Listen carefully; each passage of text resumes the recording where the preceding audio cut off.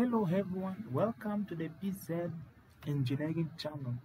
In this video, we are going to show how to save a 2020 MATLAB to a previous version, or you can any version of MATLAB to a previous version. We save where we normally save our projects after we're done working on. We come to saving. The difference now is we don't save or we don't save as. We come to down to our previous version. From here we click on and we choose to any version that we want. Because here, let's say if you want to send your document to some your model to someone who is using a version 14. Now you come and choose version 14. Let me just change here to 14 and then you save.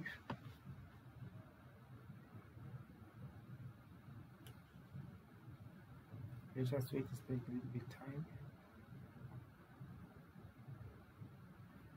As there's information here is showing the model has been saved in 2014.